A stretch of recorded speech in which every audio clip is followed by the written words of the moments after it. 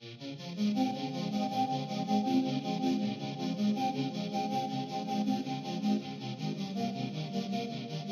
there, my name is Garrett and I am a privacy consultant and OSINT investigator.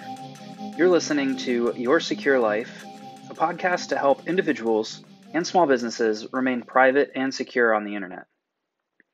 Episode transcripts can be found at yoursecure.life. While you're there, don't forget to sign up for our free guide on how to clean up your digital footprint in 5 days or less. You can get started even quicker at yoursecure.life/guide. All right, welcome. I'm Garrett, your host for this podcast. This is the introduction episode, so I'm going to keep it short and sweet. I don't want to keep you from the good stuff. This podcast is meant for people who are new to or fairly amateur when it comes to cybersecurity and personal privacy. It focuses on small businesses and individuals. All of the information you'll learn here will apply to everybody, whether you're a CEO or a stay-at-home mom. It'll benefit small mom and pop shops as well as multinational conglomerates. That said, this podcast is not focused on advanced topics, such as how to fully secure an office or business with hundreds or thousands of employees.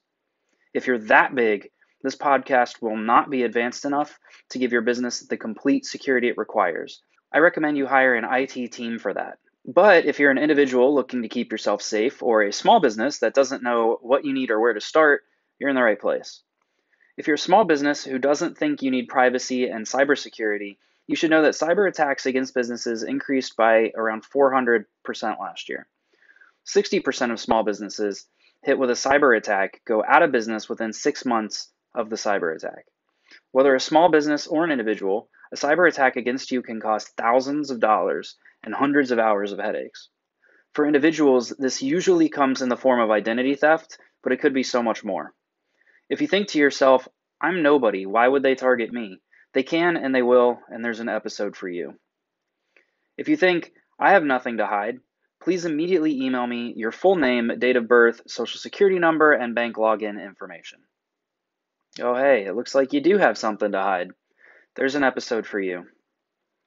In the first episode, we talk about password management. To me, this is the bare minimum you should be doing, which is why it's first.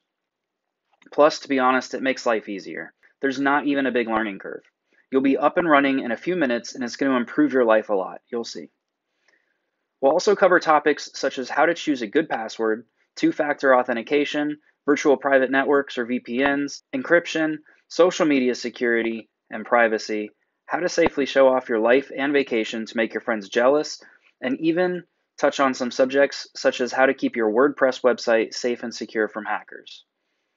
All right, I feel like this introduction episode has taken up enough time. Thank you for listening to Your Secure Life. This podcast is an approaching utopia project and does not accept outside advertising of any kind. You can support this podcast by sharing it with anyone you know who would be interested.